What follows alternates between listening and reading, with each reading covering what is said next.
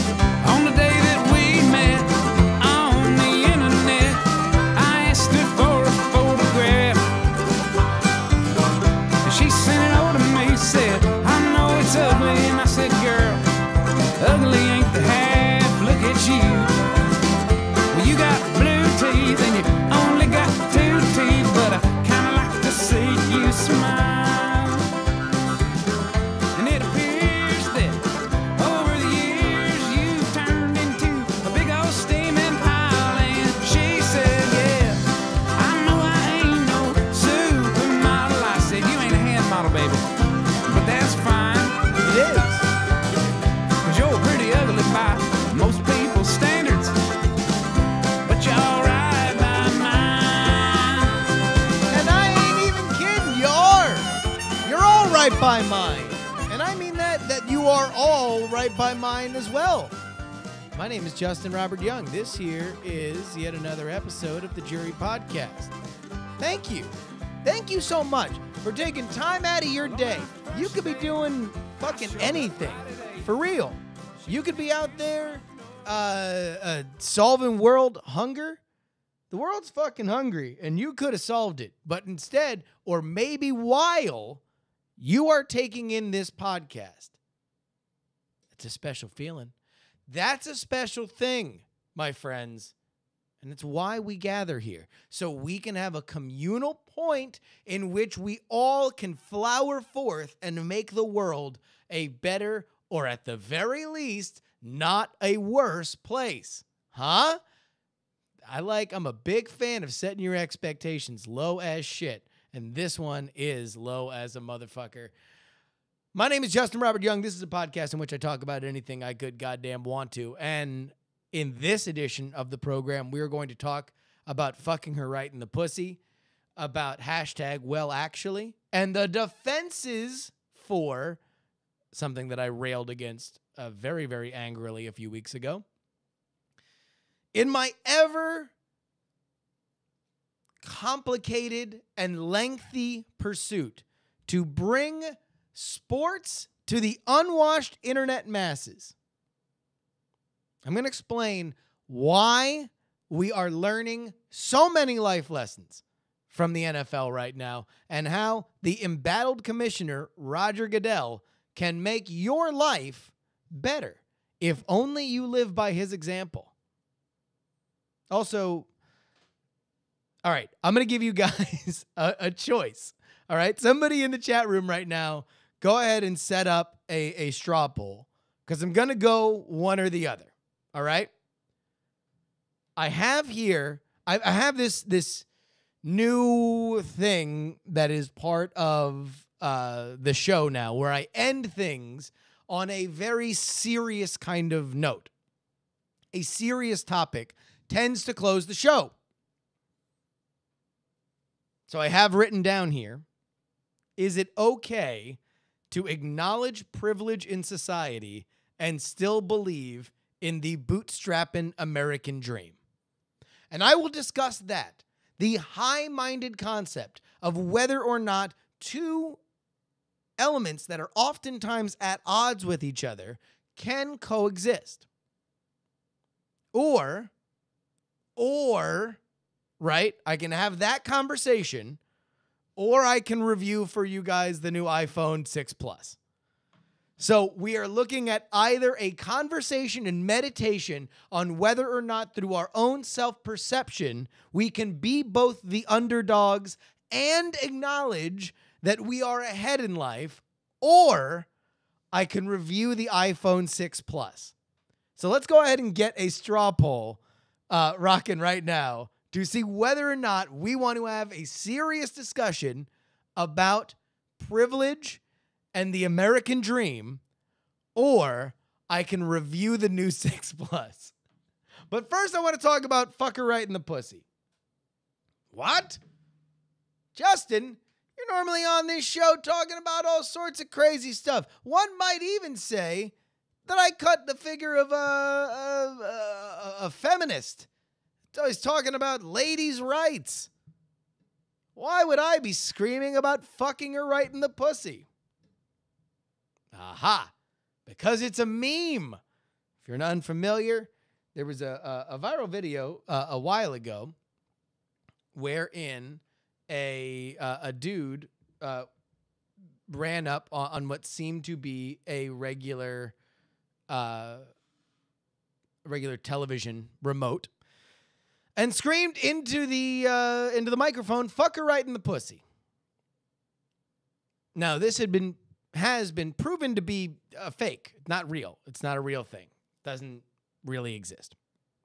He set up the lady, he ran up on her. This was just a fake video. However, it tickled many people that somebody would run up on a reporter, grab her mic, and scream, "Fuck her right in the pussy."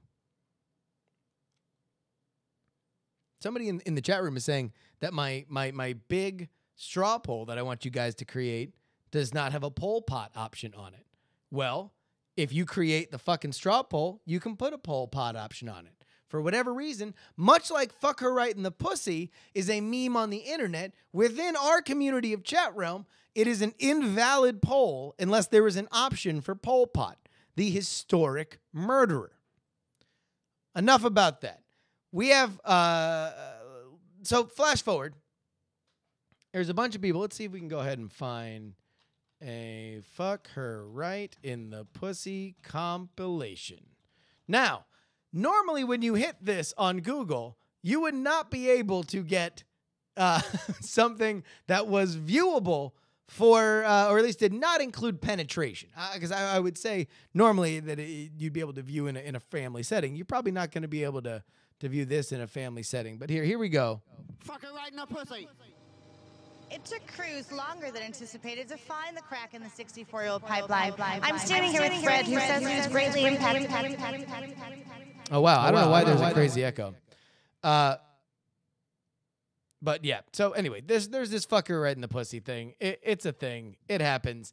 And as art imitates life, now we have a lot of people who are actually doing this. They're actually running up on random people who are doing live remotes and screaming "fuck her right in the pussy" right into the mics. Now, as you might imagine, this is a very sophomoric and juvenile type of humor, right? It's not necessarily the highest-minded kind of joke in the world, which is fairly understood when somebody who is an actual sophomore in college would find it so funny that they stand up on the table of their student union and scream, "Fuck her right in the pussy." This happened. College sophomore stood up on a table in a student union, screamed, "Fuck her right in the pussy." And lo, what happened afterward was nothing short of a media tempest in a teapot. Such hand-wringing.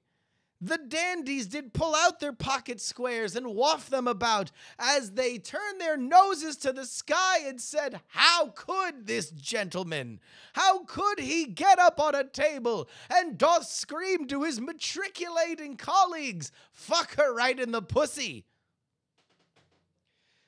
Bears mentioning at this point that the person who did this is named Jameis Winston. He is the quarterback for the Florida State Seminoles.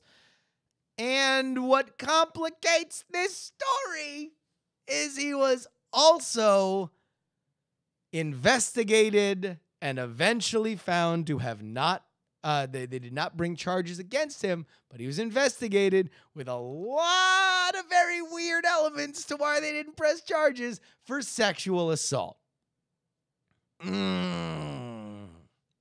Now, remember when we talked last week about reputation? We talked about Kanye West doing something that was just kind of baseline, Spinal Tap, embarrassing.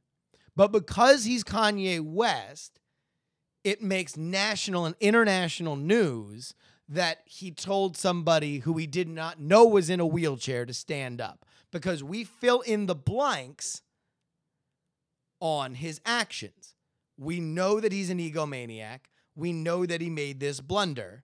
And so in the in-between, in the space between, as Dave Matthews sings to us, we fill in our own justification to make these two things one, even though they might not be. Similarly, Jameis Winston might be a rapist. Might be a rapist. Might have actually sexually assaulted somebody. He might also be so immature that he thinks standing up on a table and screaming "fuck her right in the pussy" is really funny. That does not necessarily make him more of a rapist, nor does him being a rapist necessarily make him more prone to humor like "fuck her right in the pussy." But what I'm curious to talk to you guys about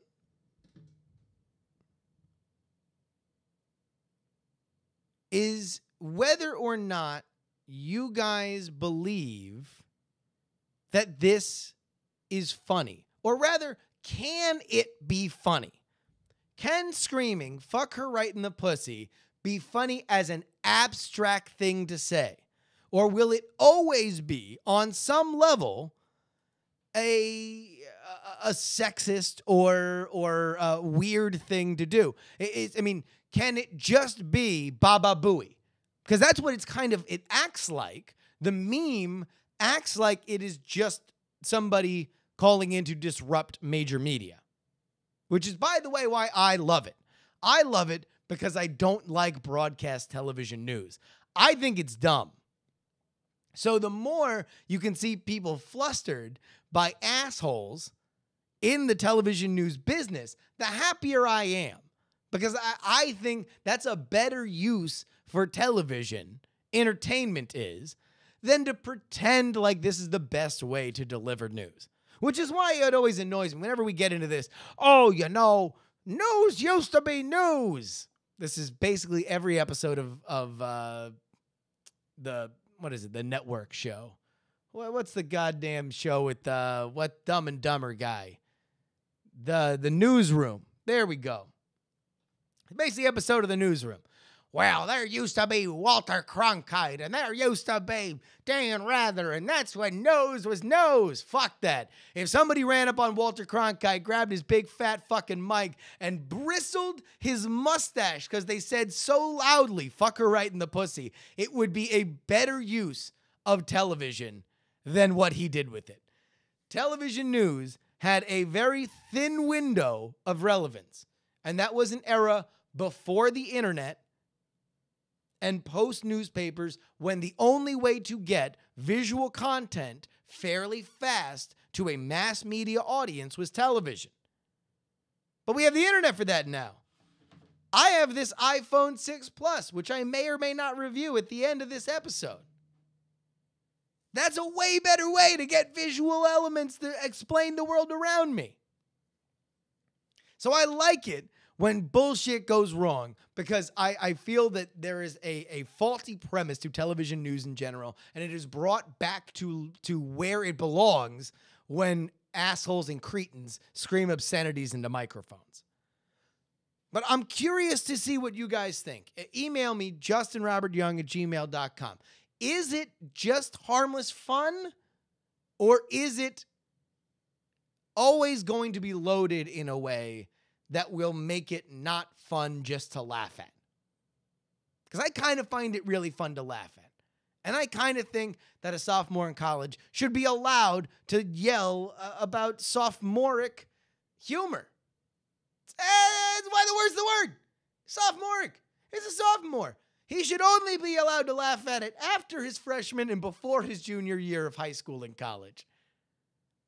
But I don't know. I don't know if maybe my frame of reference on this is wrong. Maybe it is just I am too kind of buttoned down to a certain way of looking at things. So I want to hear from you guys. We have this straw poll out. That is strawpoll.me. 2620370 if somebody's listening all up on Alpha Geek Radio. Of course, thank you to everybody for doing that. Now, I am not sure if this is going to be crazy echoey, but I'm going to play this and let me know in the chat room whether or not this is insanely echoey. We're going to try to play Nesh Complex's Mercury counter stuff. This is Jive Crazy. I'll be right back.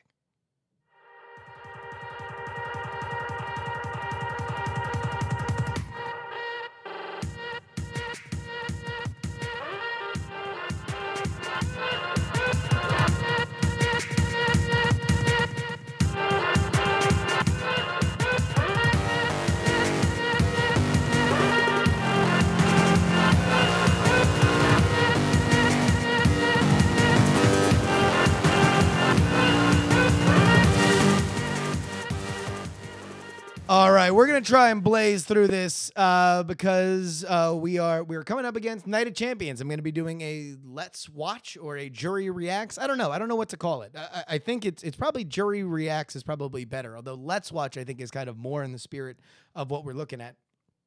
But I'm gonna watch Night of Champions. If you like wrestling, then watch wrestling with me. I like watching wrestling. You like watching wrestling. We're gonna watch a bunch of men wrestle each other. It's gonna be a fun time. Ryan suggests a Let's Wrestle. I like that. It's a Let's Wrestle. I got an awesome email. It says, hey, JuRY, I'd like to ask you your opinion on something that's been bothering me for a while, and that is the growing hatred toward the well-actually crowd, especially in the tech community and particularly among tech pundits. Since when is correcting the ignorance of another person considered a bad thing among the supposedly intellectually sophisticated? Shouldn't we embrace the well-actually crowd and become them ourselves? Don't we all benefit as a society when we refuse to allow the proliferation of incorrect information? Doesn't it make us smarter, more well-informed people? It seems to me that certain people would love nothing more than to bash the well-actually crowd as pedantic nerds or even inconsiderate jerks as a way of deflecting their own ignorance on a topic and turning their own shame at being uneducated on a subject into shame of those who dare correct them. I say if you don't have the facts, you deserve a well-actually. What do you think? Agree or disagree? See or no? All right, so I talked a lot about the well-actually crowd when we were talking about the ALS Ice Bucket Challenge a few weeks ago. Here's where I think the line is, and this is a line for everybody. If you want to engage in a civil discourse in this or any society, here's what you need to do. Here is what needs to happen, okay? Before you correct something or before you add your opinion, please do your best to suss out the actual conversation. Okay, so I know that's going to be hard. This is an inexact science, so I'm going to walk you through my best JuRY's guide to understanding what the fuck that means. Let's go back to the Ice Bucket Challenge. You get a lot of people. When is it appropriate to well-actually the conversation? If you were to say, I looked at the nonprofit that everybody is giving this money to, and I have found that they are, by independent watchdog groups, not good at spending their money. And I'm not saying they are because I'm not sure. But let's say that everybody is raising money for a organization that's not good with donated money. That, my friends, is a good well-actually. Why? Because it doesn't invalidate the reason we are all talking. We are all talking about the ALS Ice Bucket Challenge because these videos are silly and fun, and we are giving money because of them. Those are the key tenets. Fun, silly videos, giving money to a good cause. If you are relevantly adding to the conversation on one of those two things, you're doing a good job. However, if your conversation is, don't do the ALS Ice Bucket Challenge. It's just about drawing attention to yourself, and you could do more good doing something else, then you're not contributing to the conversation. You're looking to start a new conversation. Why? Because you are not adding to one of those two things. You are saying that these are not funny and silly videos and that giving money to a good cause. You are saying that I challenge the premise that these videos are funny and silly. See? That's not quite the same thing.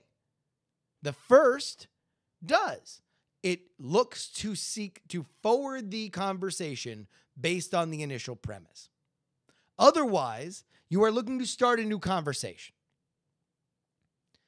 So whenever you get into these situations, if you don't want to be labeled a pedantic nerd and a dickhead, then do me a favor. It's fine. I try to do it all the time because I'm with you guys, man. I'm with anybody. You read this shit and you're like, well, what the fuck? I bet you this guy's a blop, blop, blop and loves blip, bleep, blop. And I would love to write that, but I try my best, man. I'm trying, Ringo. I'm trying real hard to be the shepherd and not type whatever bile just comes burgling up my innards and barfing it onto the keyboard because I don't want my point to be ignored by those people who just want to follow one train of thought. It's not to say that your point is invalid, right? It might be right. You may be crazy, but you just might be the lunatic I'm looking for. Doesn't mean people want to hear it, and it doesn't mean that it's the best way to bring that stuff up. Remember, effective communication is literally 70% of life. If you look at the problems in your life, I bet you every single one of them can be helped by getting the message from inside your brain to other person's ears better and more effectively. That's a whole nother episode. Remind me, we'll talk about that next episode. Communication is the key to life. I'm going to tell you how Roger Goodell is going to make your life better coming up right now.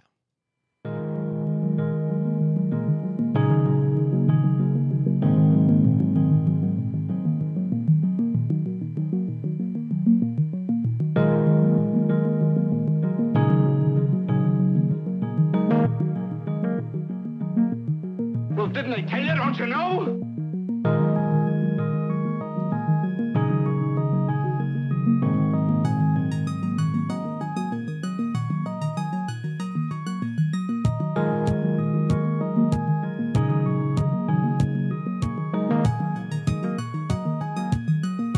Give it to me straight, Doctor.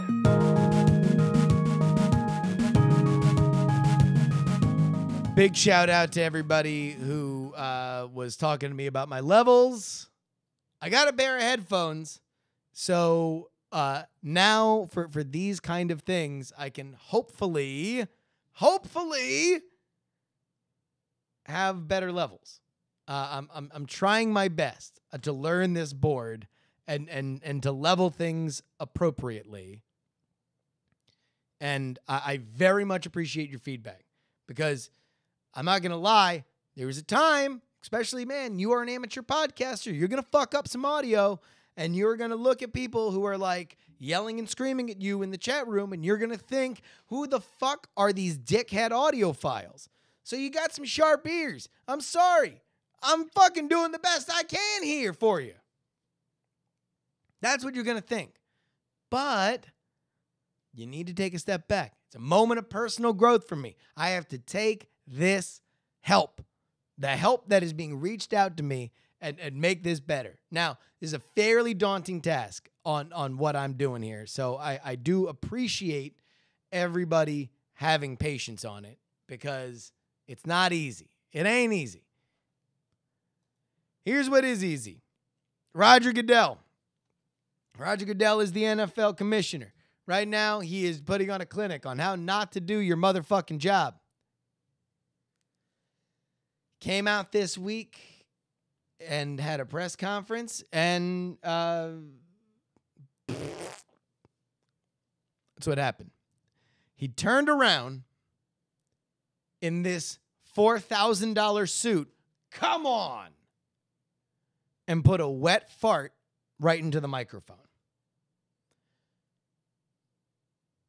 He didn't say anything. He said, like, the entire NFL is going to go to domestic violence training. Yeah, we will. We're all going to go there. And I'm going to bring chips. So, why is he in this position? And we can go into the specifics of what he did and what he didn't do, and maybe he saw a videotape of Ray Rice punching his girlfriend, and maybe he didn't, and maybe Ray Rice lied to him, maybe Ray Rice didn't. But there's one key element, and here's something that we can all learn from. I can learn from, you can learn from. Roger Goodell is not good at taking care of small problems. Small problems. Here's the thing with small problems. Very often, they become big problems. But the easiest way you can tell that somebody is not good at leading is when they don't effectively and aggressively at least seek to deal with small problems, if not offering solutions. That's the mark of a bad leader and a good leader. Roger Goodell is a bad leader. Roger Goodell looked at his arrest rates and decided to focus on very popular areas or areas that were on fire. So he saw that there was concussion lawsuits, so he immediately overreacted to players hitting each other in the head. He saw that there was a perception problem with athletes getting drunk and getting arrested and being wild idiots and being in places where they fire guns in the air or are in titty bars making it rain like Pac-Man Jones. And he came down very punitively on those people. But he also knew that there was a domestic violence problem, as there has been in the NFL for many, many years. And instead of looking at player conduct as a universal thing, he only dealt with what was on fire in his world. And so he let a small problem, because again, if Ray Rice is suspended for 10 games off that video, none of this happens. None of it. We see that second video and we're like, wow, that's fucked up. I mean, he really deserved to get 10 games. And in fact, maybe he should just get the season. And boom, he gets the season and that's it. That is it. I firmly believe that.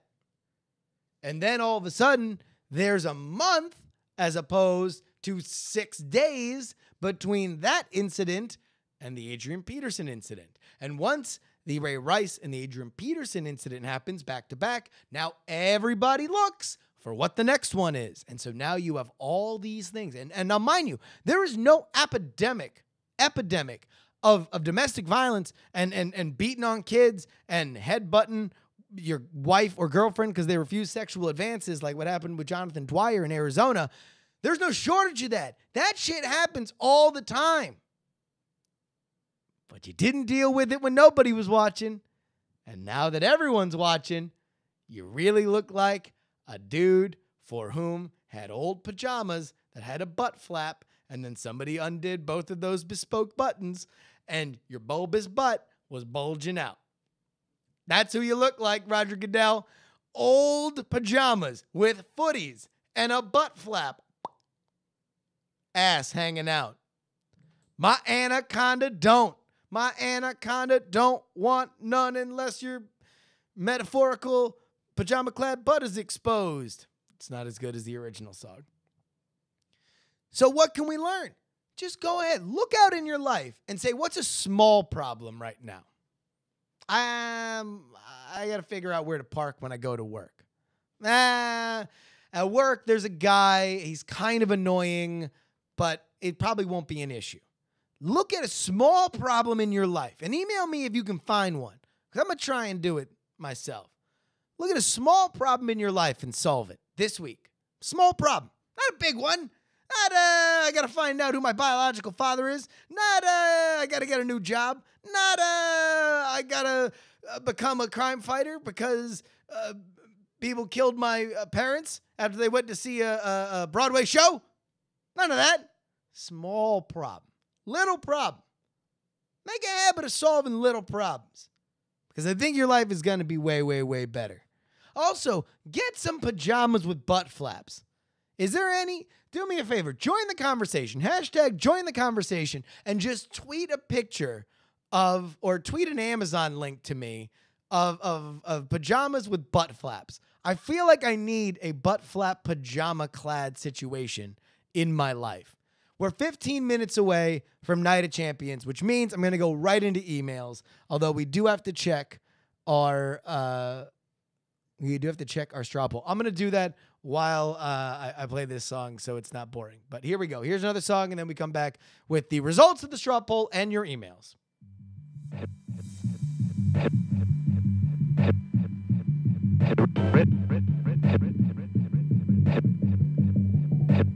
You ready?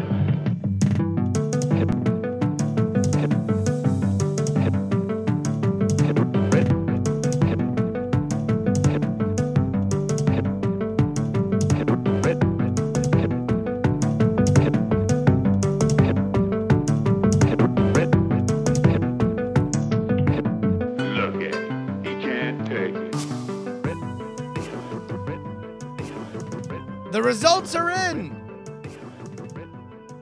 And I'm actually really sad that you guys aren't more shallow. Because I don't have that much time, and this is such a long conversation. But yeah, no, you guys have voted to discuss what I wanted to discuss. To acknowledge privilege and still believe in bootstrapping the American dream. All right, I'll do this as fast as I can. Very often you get into big, heady discussions on the internet, and many times, especially when you're talking about things like gender or race or class, you have the dynamic of privilege that comes up, and that some people think, you have one side of an argument saying that privilege does not exist. We all have our hardships. And so if you are privileged in something theoretically, let's just use this as an example. Please don't write me angry letters. If we were to use the example that the white race in America is more privileged than black people in America, that still does not account for the fact that you might be a poor white person and therefore economic privilege is not in your favor. And then if you're white and gay, where does that rank on the matrix if you are black and straight?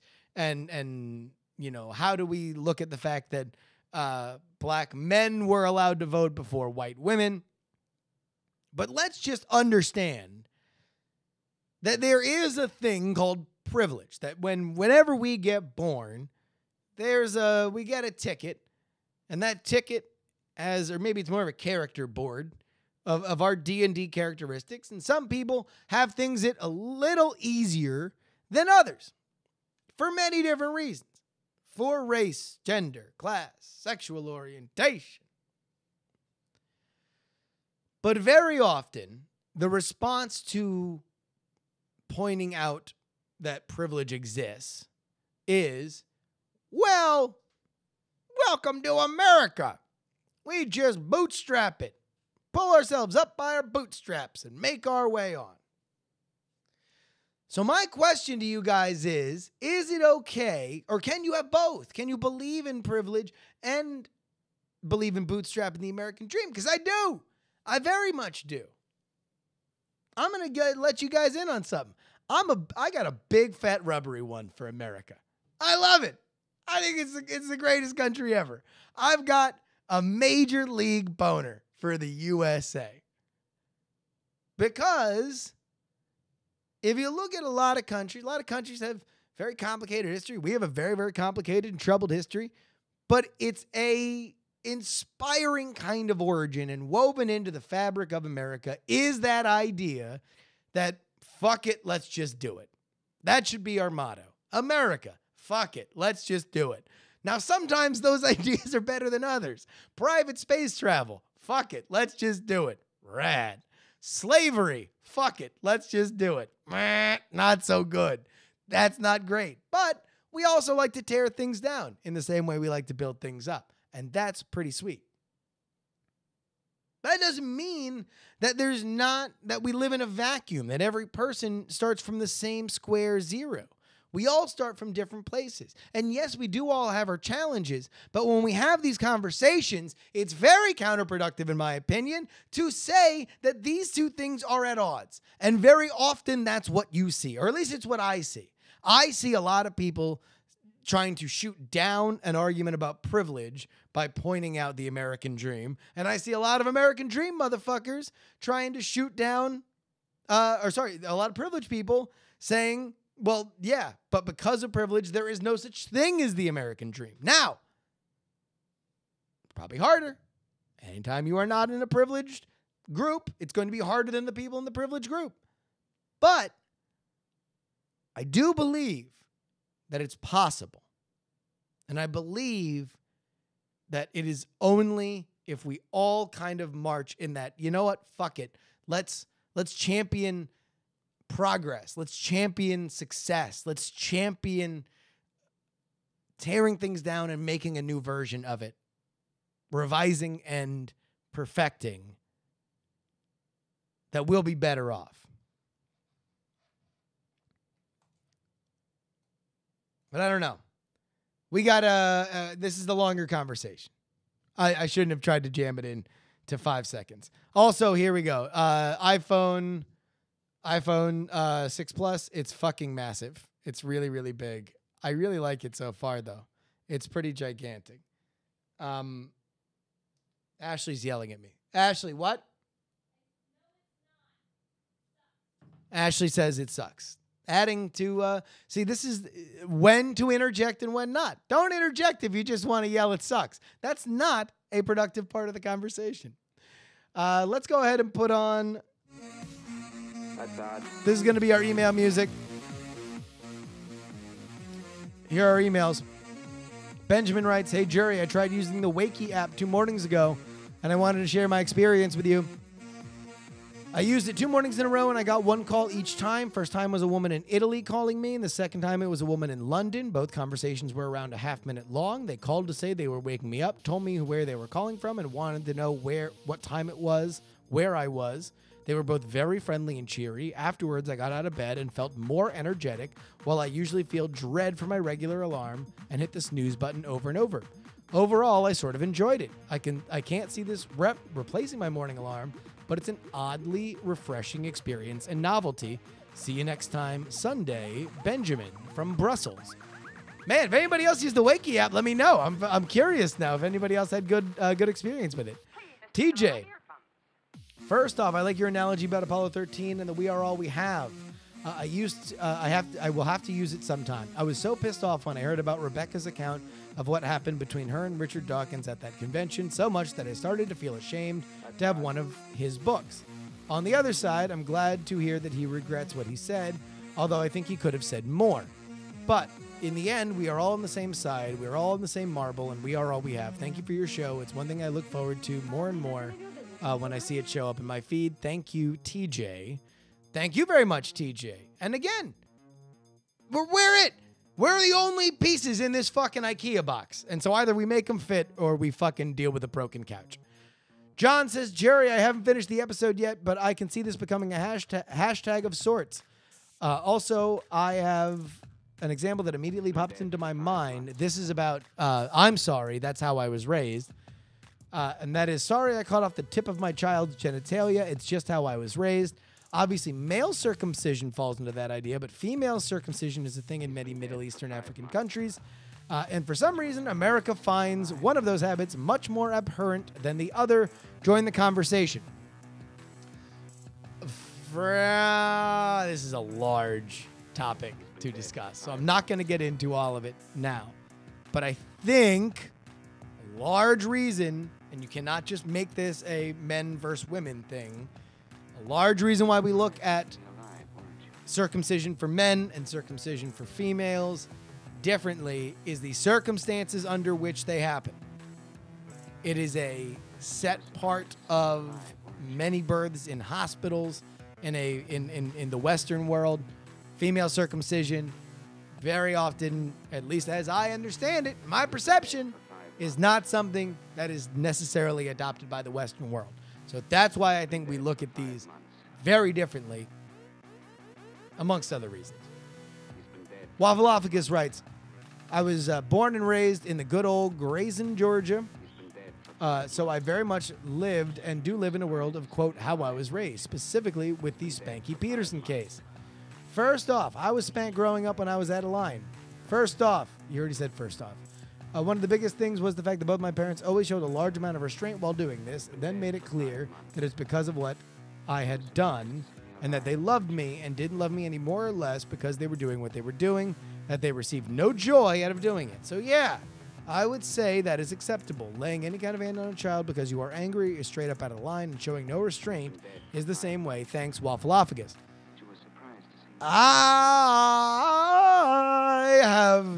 I kind of disagree, but we asked how people were raised. If you would like to write us, you can go ahead and find us on Stitcher or iTunes or some other shit. You can email me at justinrobertyoung@gmail.com.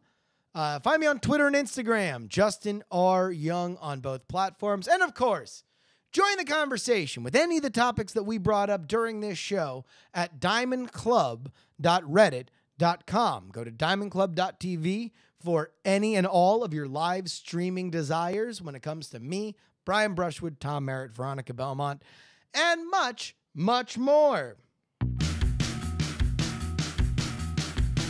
But until next time, folks, you're walking around.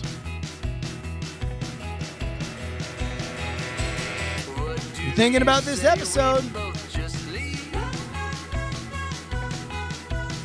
You wonder, what should I do in life? You say, should I jump into that manhole and end it all? Should I just wait under this piano so it will fall and crush me? I say, no, no, no. Think about the gravelly, dulcet tones of your good friend Justin Robert Young and hear the echoing of 1,000 children's choirs when I say, please don't die.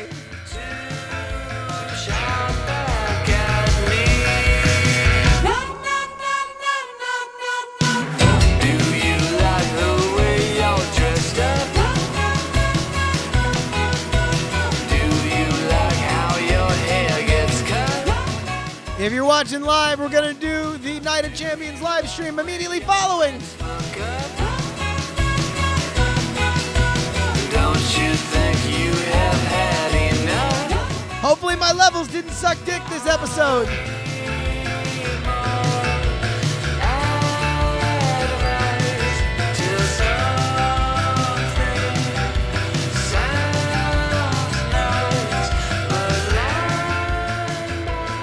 Love you guys.